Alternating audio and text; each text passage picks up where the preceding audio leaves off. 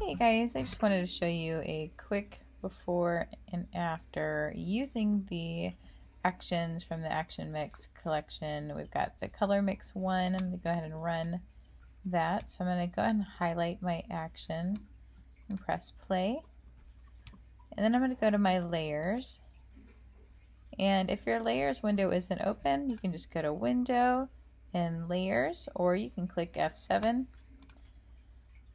And as you can see, we've got this group folder here. It says color mix 1, and within that group you can change the tone and the brightness and the pop. So the pop controls the contrast. So you can raise that up as well or lower the opacity.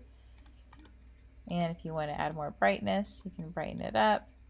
If you want to reduce some tone, you can do that too. And to reduce the overall effect of all the layers together, you can do the main grouping folder right there, as you can see.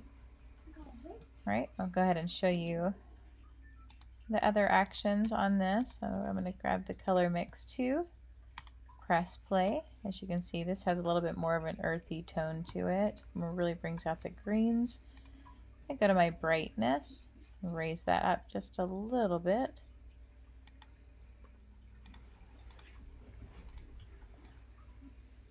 There we go. And you can see before and after. And same thing's going to go for my black and white. And go back to my layers. You can, if you want to kind of decrease some of that tone or get rid of it, it has a little bit of a blue hue to it. So you can adjust that.